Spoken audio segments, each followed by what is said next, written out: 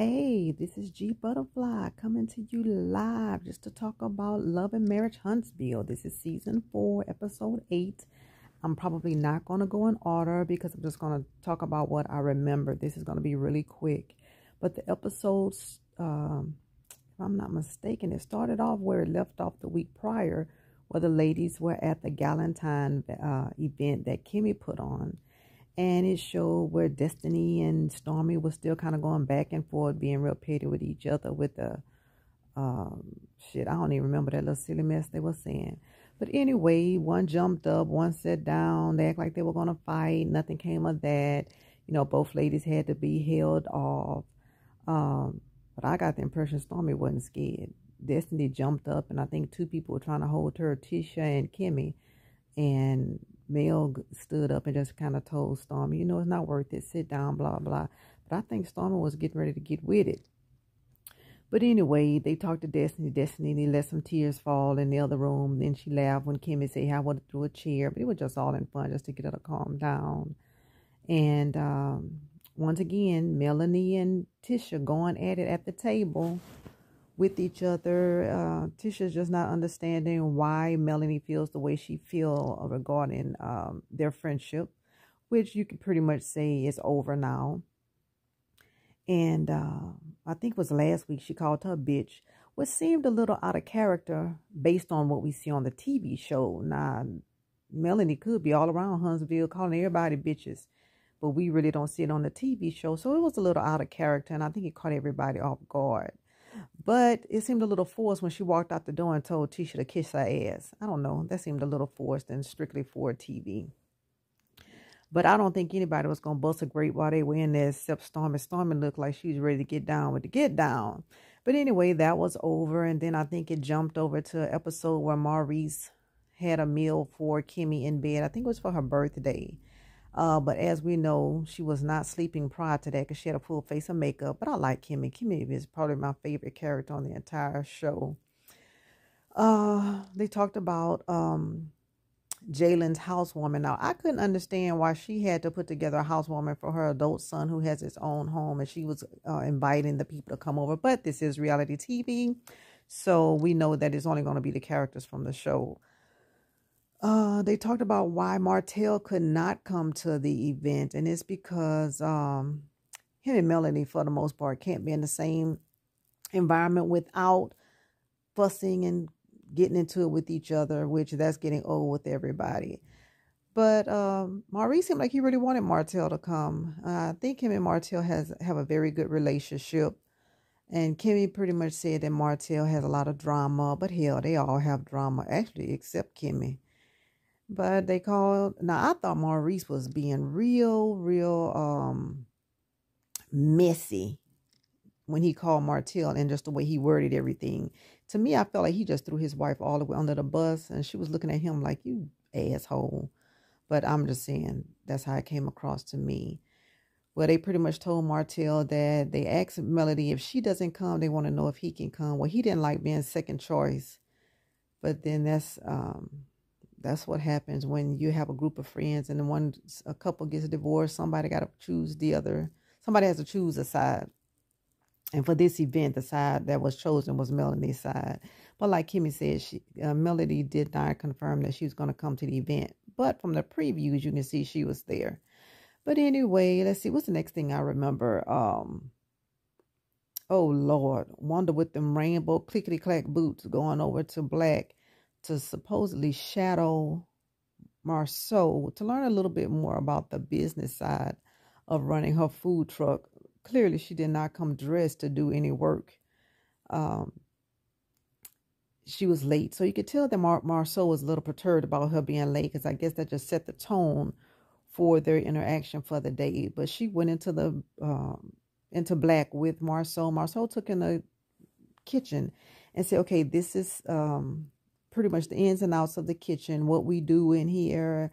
How about you wash some of the dishes? Because you came here to just kind of learn what we have to do to keep this business running. And she pretty much told Marceau she wasn't washing dishes. She had her nails done. She wasn't putting her hands in the water. Well, Miss Wanda was just being full of shit. She agreed to shadow him. And hey, it comes with the job.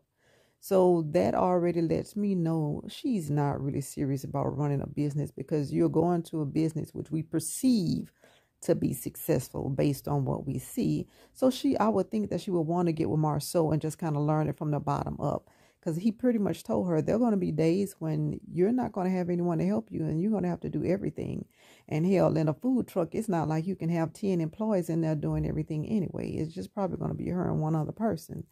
Well, she had every reason why she couldn't do what he was asking her to do. And, he's looking at her like, ain't this some shit? Well, anyway, that was her opportunity to start throwing her questions at Marceau. I don't know why she feels so entitled to know that man's business. I bet sometimes he just be wanting to cuss her ass out, because I'm quite sure I would. But anyway, I'm not on the show. But Miss Wanda, again, is full of entertainment, but she asks him inappropriate questions. And Marceau plays right into her hand. He plays into her aggravation, because he answers her the way that she knows he's going to answer her, which is hell, not give her answer. But anyway, what's the next thing I remember? Martel invited the Whitlows out, and Tiffany and I can't think of the husband's name right now. Well, they went to a place that was like a little wine bar, and sat in the loft and talked with Martel. And Martel was pretty much saying that the kids were a little disappointed, especially his oldest daughter, when they didn't make it to the book signing for their plane ride to Canada book. He act like he didn't know that someone had died in Melanie's family, which is could be true. They're not married anymore, so he would know all of the ins and outs of her business. And it's funny how every time he talked to someone, he always has to bring Melody up. But that's neither here nor there. But Tiffany was being overly messy. And is it just me? Or did anybody else hear Tiffany tell her husband, bitch, I run the house, or something like that, when he was saying that he was going to Atlanta for the guys trip with Martel, and they were saying who run what. And it sounded like she called him a bitch. I'm like, well, that's interesting. I don't know. I don't like when I hear men call women bitches, or especially women call men bitches. And especially when it's your husband. That just didn't sound too cool. But anyway, she had an opportunity to talk to Martel and give him all the scoop from the Galentine event. And one thing Martel told her was, Stormi's not going to be Mel's friend for long as soon as she tell Melanie no. And he told Tiffany in her face, you next. So we'll see how that goes. But the part that was the most interesting to me was when Miss Wanda met up with Tisha. Now, I don't know who Tisha's stylist was for the day, but that shit she had on was ugly. That big fuzzy yellow vest, now the crop tops and jeans probably would have been cute all by itself, but that ugly yellow fuzzy vest, no, that must be some Alabama attire, because that just wasn't cute. And as we know, Wanda is never really cute. You know, Wanda's always hit and miss with her outfits.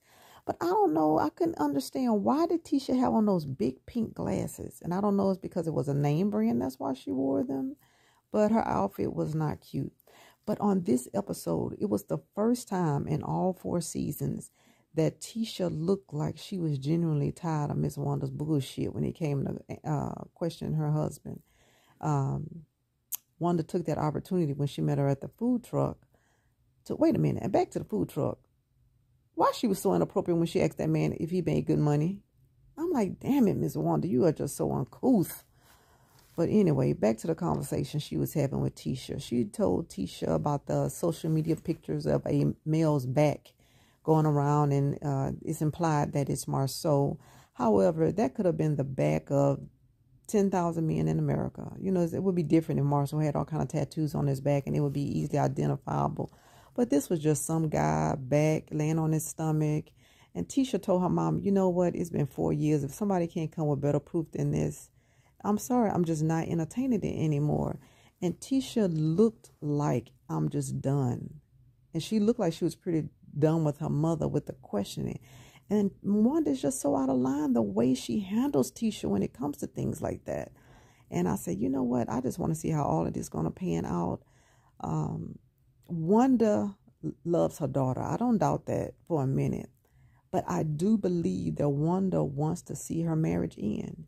There's just no other reason why she would go to the lengths that she does to prove that Marceau is doing something wrong other than she wants her daughter's marriage to end. But, I don't know. That whole interaction with her at the food truck was very strange. And it just didn't seem like it came from a place of love. It came across to me as it came from a place of, she just want to antagonize Tisha. She want to just place a lot of doubt in Tisha's mind about her. Hell, it might already be there, I know Tisha hears some of the things that are being said about her husband, but I just can't understand why Miss Wanda find it so necessary to hurt her daughter every opportunity she gets with regard to Marceau. And did anybody notice Marceau's face when he came outside of Black when Tisha called him?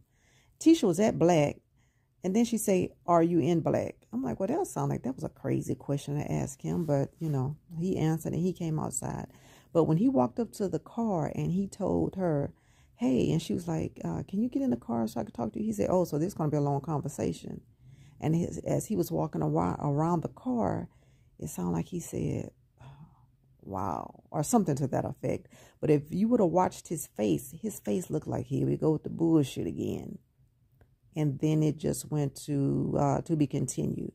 But that was just my little take on Love and Marriage Huntsville, episode 8. This is season 4. Nothing really spectacular happened. Sometimes there are episodes when it's just like so interesting from the beginning to the end. This wasn't that episode. But I really felt bad for Tisha. I want to go back to that. I felt bad for Tisha because Wanda is a piece of work. And I believe she wants her daughter's marriage to end. And I just really hate that. Well, this was my little quick review of Love and Marriage Huntsville. Let's see what happens next week.